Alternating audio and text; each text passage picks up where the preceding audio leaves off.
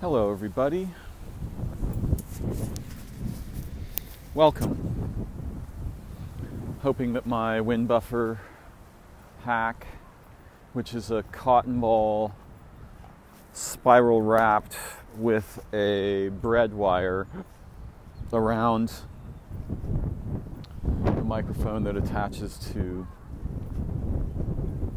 my wired earpieces. Hope that's working. I'm kind of proud of the hack.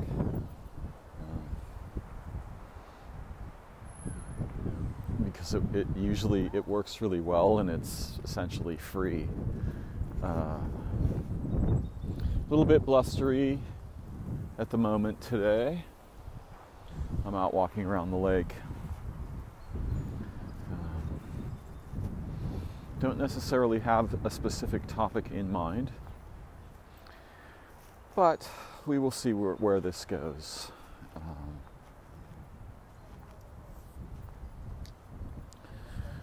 Had a long conversation with my son last night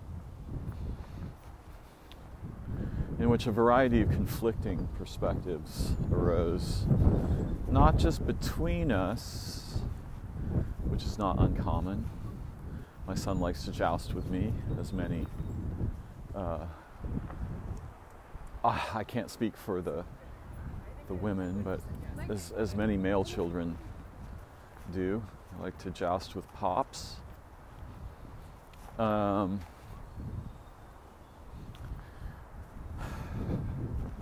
So his sort of position was, it's all beautiful, it's all Maya. He studies Advaita Vedanta and practices in that tradition. And I have a long history of Zen study, although I'm not particularly active these days in that. And some, a broad palette of spiritual and philosophical stuff, which I'm a bit of a gadfly about, right? I flutter, I drink from this flower, that flower, without usually going very deep. But I like to think, and I like to think, that's the beginning of most of my trouble. I'm very concerned about the welfare of living beings and the reduction of suffering. And my argument was primarily that most of a vast portion anyway of the suffering on our planet is egregiously caused by what might be referred to as the replicator branch of humans. I'm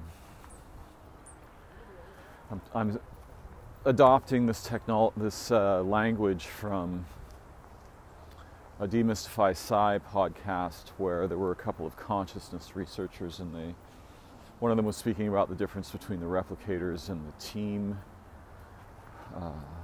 team makers. And most of the malignant stuff in our culture, societies, civilizations, nations, and so forth, it comes from the replicators. Or at least this is how I understood it. Obviously,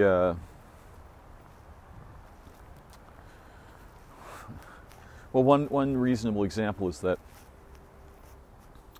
my son had recently attended the funeral of his nephew who suffered a catastrophic birth defect and had been kept alive by machines for a long time and was recently taken off life support and passed away. And my son was quite upset with the Christian preacher who was saying things like, I won't use the child's name, but this child is now in heaven, and the only chance for any of you to ever see him again is to join our religion. And my son was like, I don't think the man's intentionally evil. but using someone's death as an opportunity to blackmail people into joining your religion, that's a replicator strategy. You can see how the religions have been weaponized over time with, threats of eternal damnation, eviction from the goodwill of the divine beings, and all of these things. And it's wildly unlikely.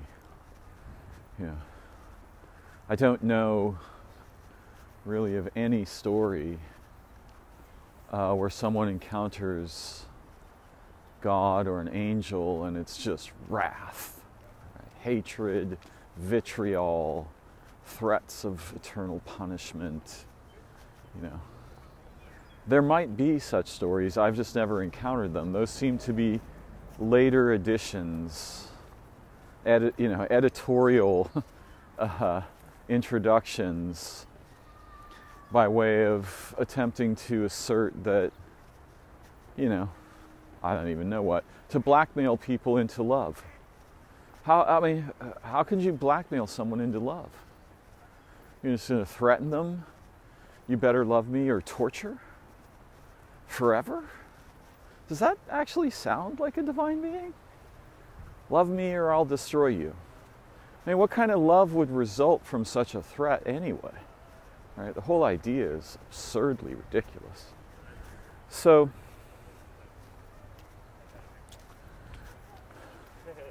my son and I were, my position is, yes, I understand the play of Maya.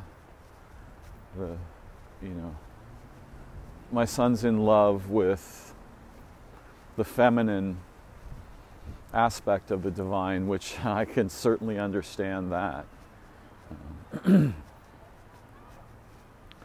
And he wants everyone to have a taste of this nectar, this divine milk of origin, bliss, ecstasy, freedom, that is the, commonly available to anyone willing to do a little bit of work. And I don't disagree with him, but I think that the common person is too confused and frightened and compromised 9 ways to Sunday by the representational layer that the replicators build and sustain in human culture and language. Though some of them will escape that. My son seems upset that he can point in the direction of liberty and bliss, and everybody's like, yeah, rather watch this TV show. Why don't we watch Judge Judy? Which is basically the relational equivalent of eating your own vomit or something, or eating someone else's vomit.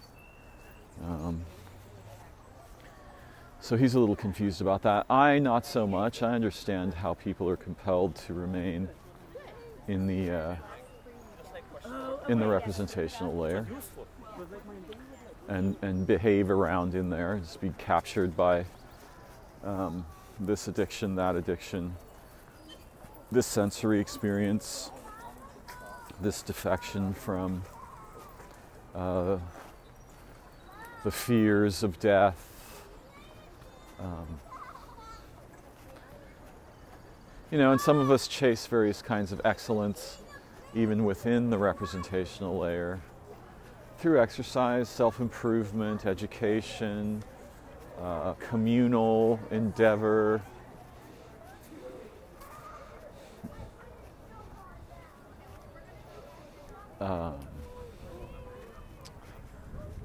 Play, mutual play, dance, music making, comedy, theater, all kinds of art.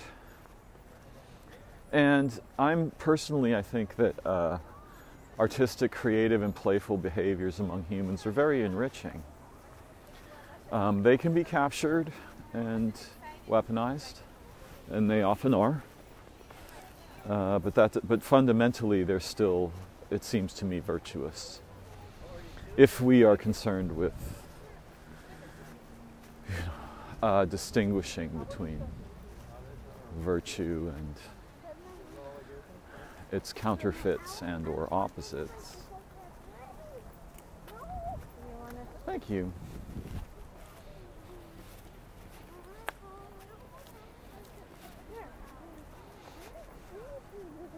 Nobody's going to touch it though. I mean, that concern, when it becomes a primary focus, is often, as many concerns are, often becomes interestingly ironic. In other words, productive of results opposite to those seen as desirable.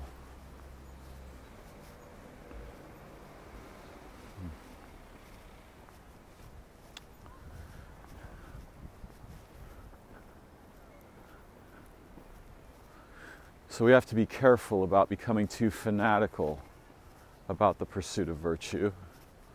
However, in the right kind of context, for example, in a monastic context, one can discover, and even in a secular context with the right orientation, one will discover that the inhibition or refusal to admit into one's behavioral repertoire vices, addictions, uncareful relations with food, pleasure, so forth. What Jordan Peterson might call licentiousness, which is kind of a relatively Christian-esque word. One will discover that the active inhibition of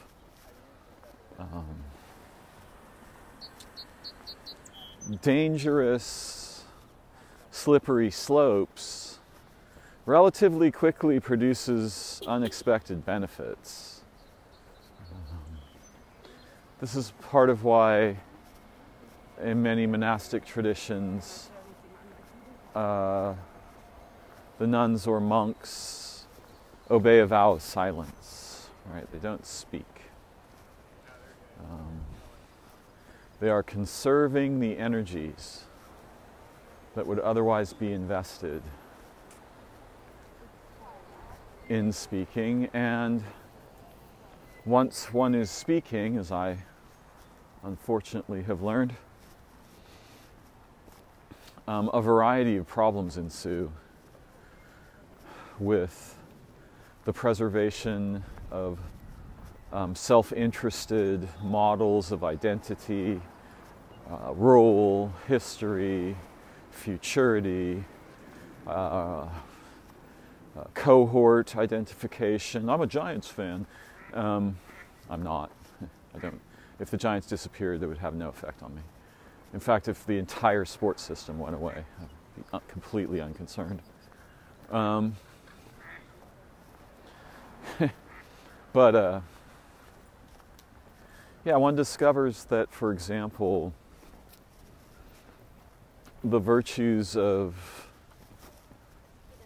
temperance and even chastity and other kinds of virtues, these are not made up.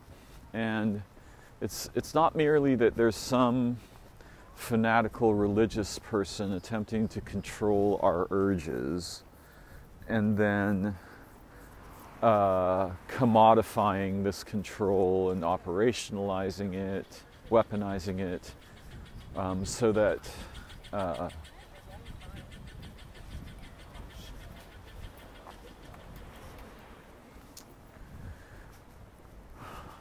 that there's a sort of overseer, evil overlord of controlling us. You know, there is some degree of that going on, but we don't want to throw out, you know, the ship because one of the oars is broken, right? So there's actually a benefit, I mean not a benefit, there's a broad array of benefits that arise when we resist intelligently and carefully. We resist the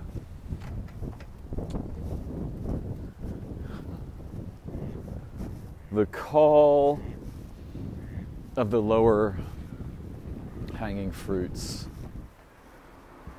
of desire.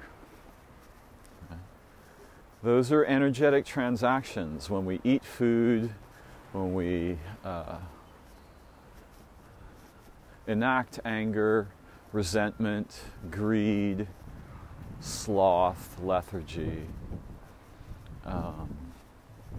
These enactions over time create patterns, and so does the opposite. Right? If we are temperate, if we are equanimous, and we have equanimity, and we do not lean too easily toward physical pleasure,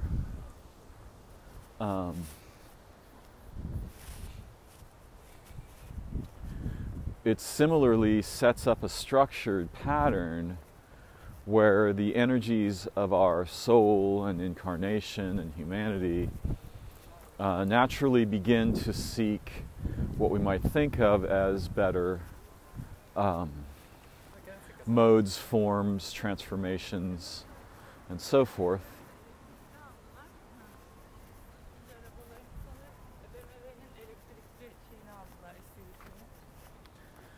And so, you know, virtue's rewards are real. And the weaponization of virtue doesn't change that. And I think it's dumb to use this awareness as a weapon of judgment, right? Oh, those people are bad because they blah, blah, blah. Well, again, the incredible irony here is that using the possibility of virtue as a weapon to judge other beings is not virtuous, right? It's whatever the opposite is, licentious in the terminology of that Jordan was recently using. I think that you know, puritanical perspectives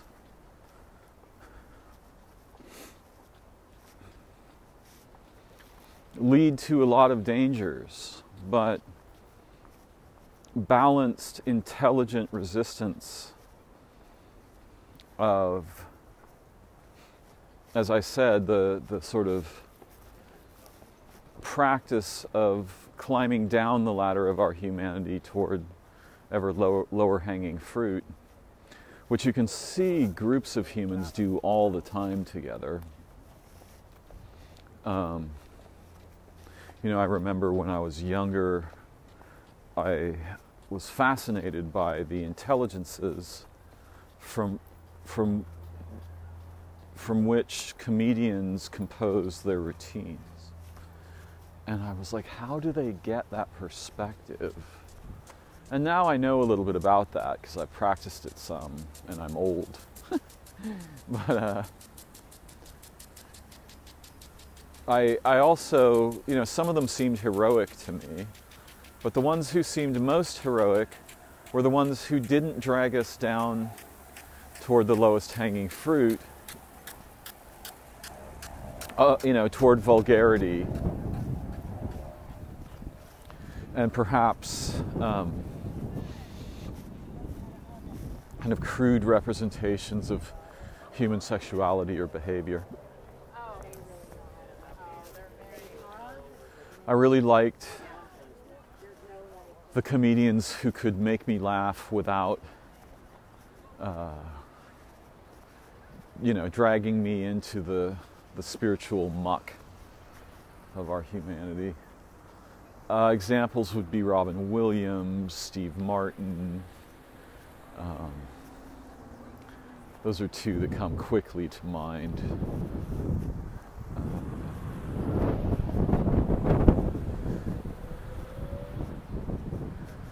Part of what I'm trying to say here is that I believe in the value of virtue. And I include this in my spiritual practice rather prominently. I want to climb up the ladder together, not for the sake of some puritanical, admonitory, judgmental agenda,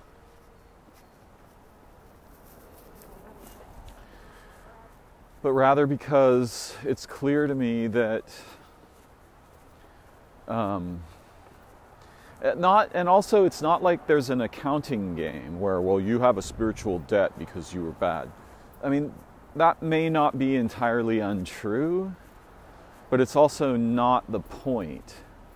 Yes, of course, incurring what we might think of as, karmic burdens and so forth, right? Probably not good even if there's only a single lifetime to live in. But that's not really the point. The point is there's so much of what it means to be human that's inaccessible to us while we are doodling around in the sewage of our culture and the common, commodifications of vice that really are very toxic to one's soul, in my view. There are certainly philosophers, magicians, and others who've said, oh no, that's all a bunch of nonsense.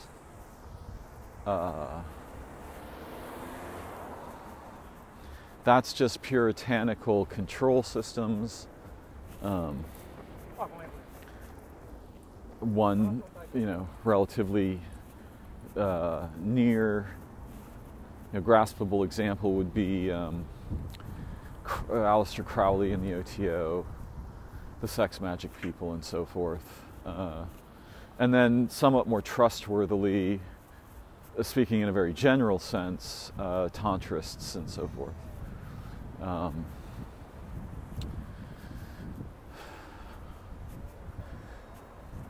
Again, they're not entirely wrong, but the flagrant disregard or inversion of virtue tends to be expensive and causal of a broad array of harms. There's something delicate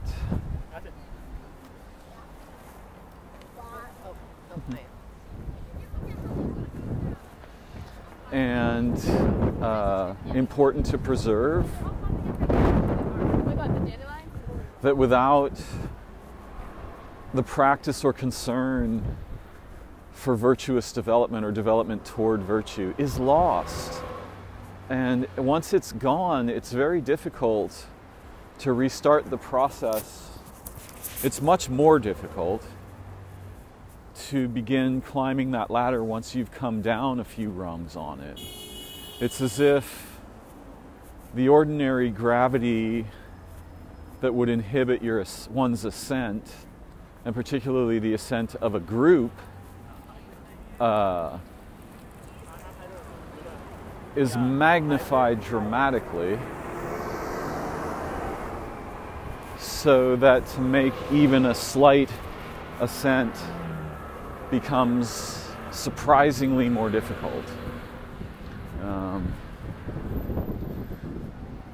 One example is the way that vices link together to form chains of oppression in our lives, hearts, behavior, relationships, and so forth, right? So that if you have a kind of a fundamental compromise going on, let's say that one drinks quite a bit every night, this naturally leads to other behaviors and deprivations which are painful that support the continuance of the drinking habit, which is a kind of defection from what? Like self-determination? It's much easier to just defect, drink, and then it becomes much easier from there to, continue other vices, smoking cigarettes or who knows what, pornography, bad television, gluttonous consumption of, unhealthy food. So you can see that, like, in a way, C.S. Lewis, in his book The Screw Tape Letters, where demons are essentially discussing how to go about successfully compromising human souls. One can easily think, oh, well, that's just a bunch of Christian propaganda. Okay, but the whole thing is like, you don't want to throw away actionable intelligence that's profoundly useful because it comes from a cohort you don't trust, right? And it kind of doesn't matter whether there are demons or damnation or anything like this, because the features of the collapse of the moral, ethical, and relational integrity of what we might think of as a person's soul, those are real. You can watch this happen in human lives all day, every day. If you've ever been involved in any kind of recovery community and you listen as people tell the stories of their lives, you can see how vice becomes a bit. I was listening to Lex Fridman talking with the jungle rescue gentleman whose name escapes me, probably because I didn't actually learn it in a way that I can easily recall it. And he is so brilliant, and a beautiful human being, soulful, intelligent, ethical. Not that he doesn't, make mistakes or whatever, but I remember hearing them talking about particularly the power and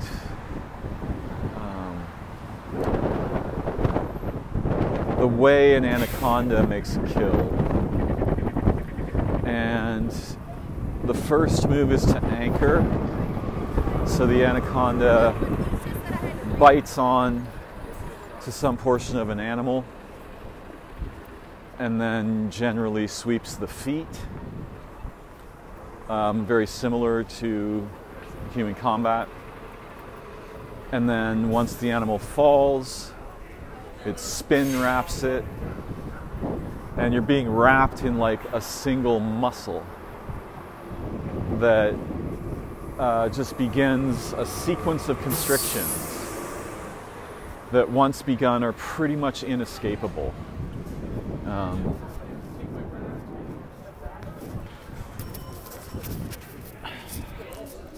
And this really is an excellent analogy for what happens when our lives, and I'm not speaking here like philosophically or theoretically, I'm speaking here as someone who has directly experienced these things. Pause here for a moment. I shall return. I'm speaking from firsthand experience. I have struggled with various forms of addiction, as have members of my family throughout my life. When one, for example, is addicted to nicotine, it radically changes all kinds of features of what's accessible and not accessible to you, if it doesn't straight up just kill you and give you heart disease and cancer and lung disease, and right. So you know, the way, the terrible gravity that overcomes one's sense of liberty, right, as a smoker, where, you know, every 20 to 30 minutes you're going to have another cigarette. You're going to spend these days $300 to $500 a month on this habit, which is a lot of money. It kills you faster and in new ways every time you engage with it.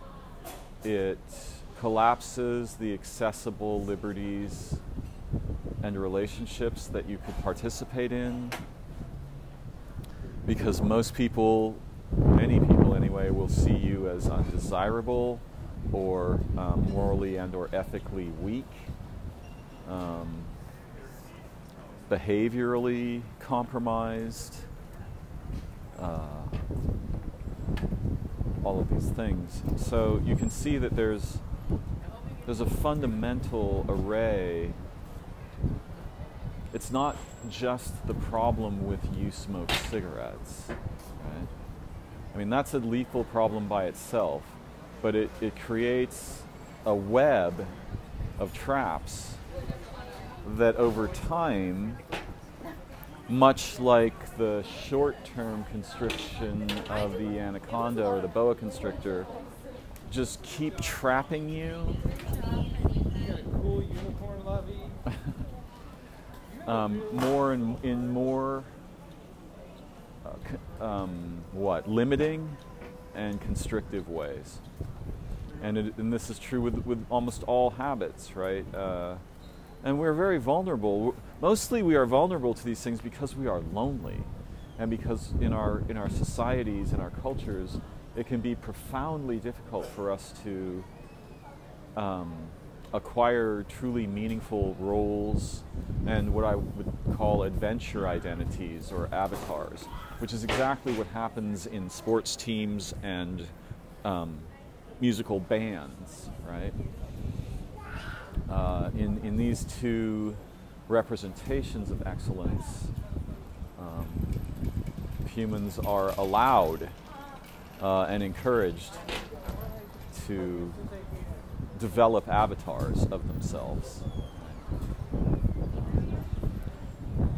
But we all need this, and the primary pain that drives humans to addiction and vices, what we might call vices, is loneliness, isolation, the lack of meaningful roles, relationships, and relational identities in our common daily lives.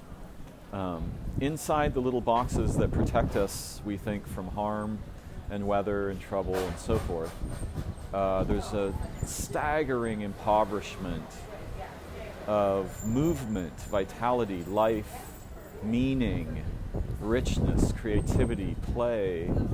And so, you know, we succumb to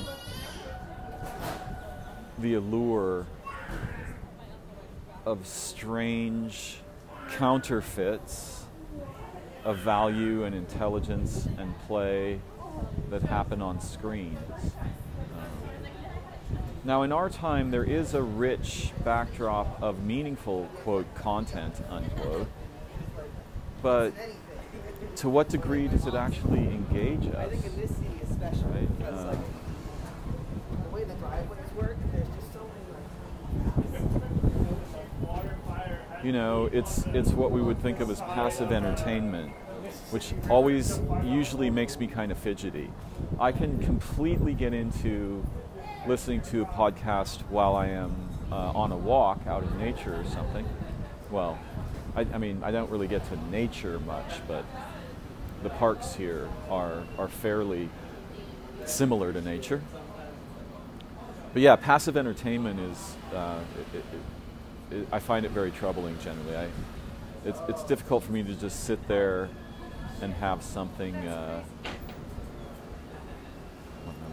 Thank you so much. Enjoy. Have a good day. You too. Yeah, I just feel like I'm, even when I'm having a conversation with someone I care about, I want physical movement. I'm a perambulator, I love to walk and have the somatic experience of just being alive as an animal. So much of our modernity compromises our physicality, right? It just basically shuts it down, right? Just sit there and consume. This is the perfect, Petri dish for vice, right? If you start out with an array of painful impoverishments, now it becomes really easy to sell people the hot dog,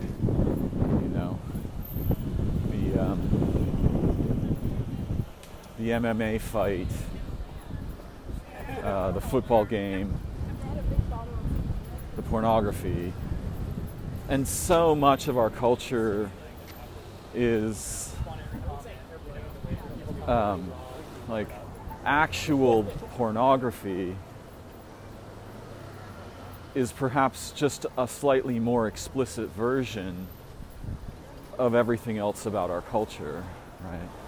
Food porn, design porn, object porn, advertising porn. And it's truly metaphysically weird how lethally toxic just being exposed to any kind of advertising is at all. I mean, whether or not there are demons, there are processes in our cultures and societies that do effectively the same damn thing. So does it really matter whether, whether there are actually malignant metaphysical beings of the kind we would use the words demon or devils to refer to? It turns out not to matter, because if the same thing's going on, it doesn't make much difference whether the reified pointer exists. So, the vices that we fall prey to are consumptive. They are disease-like. They lay waste to our, to the beauty of the possibility of our human interiority and relational integrity, mutual liberation, adoration, recollection, anamnesis, wonder, play, awe, joy. Without these in our experience, and without enacting these together, what are we doing here? Like, why are we even here?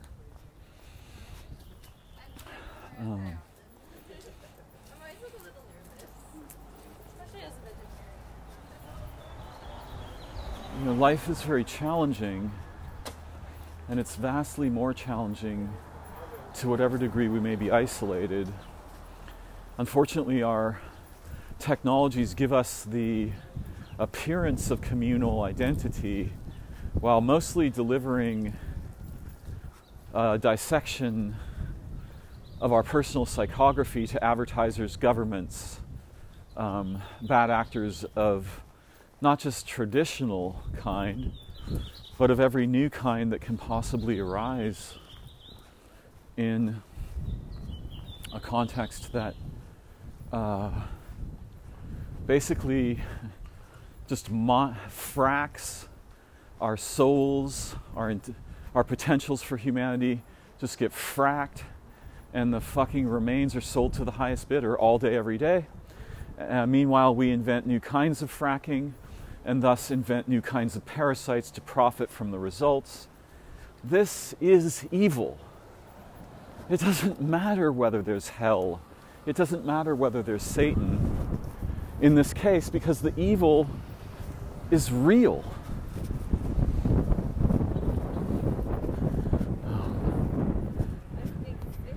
The deadly poison destroys you whether whether it was composed by demons or chemists. It doesn't matter. It's just, it kills your children just as quickly either way. So I'm making an argument here for the mutual preservation of and attention to the possibilities of enacted, relational, intellectual, communal, societal virtue. This matters. This is something we need together to help each other understand, to pay careful attention to, and to resist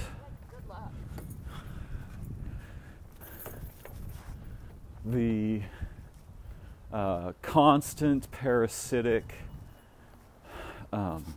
invasion, infection, contagion of the aggressively self-replicating opposites of virtue all around us, and particularly within our what we call societies that aren't, and the technologies that comprise the layer we refer to as social media. Those things are fundamentally malignant, and the entities behind them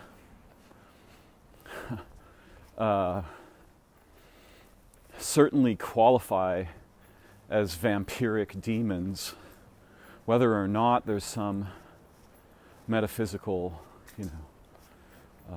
malignancy giggling and wringing its hands joyfully in the background. None of us are perfect.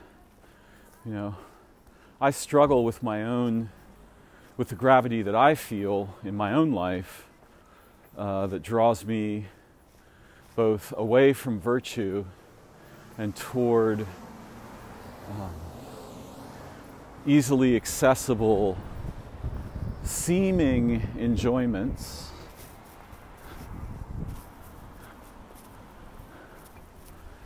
what we might call pleasures. I think these days, I've managed over the past year to evict cigarettes from my life, which is a way of trying to ensure that I have a little more life left to me. But the very challenging stillness, the grave-like stillness inside my little lockbox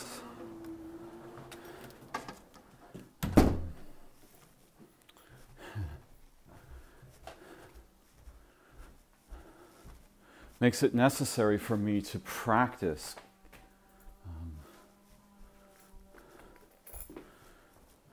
attending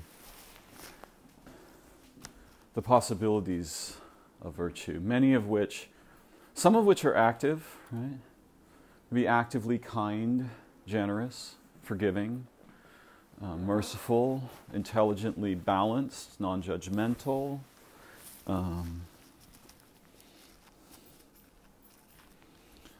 So, those are active virtues, but the passive virtues mostly have to do with resisting the urge to climb down that ladder toward the low-hanging fruit of stuff that looks like pleasure,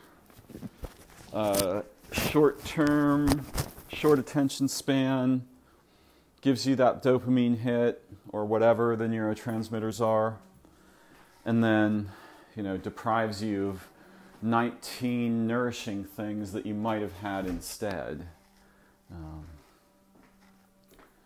So this is my little paean to virtue and my, holding up the symbolic cross of the beautiful remembrance of our divine nature and origin, without indicating any specific religion.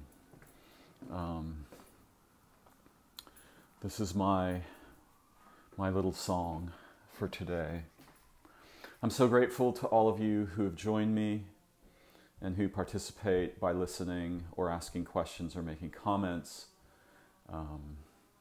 If you find my content valuable and you have the wherewithal to do so, please visit my Patreon page.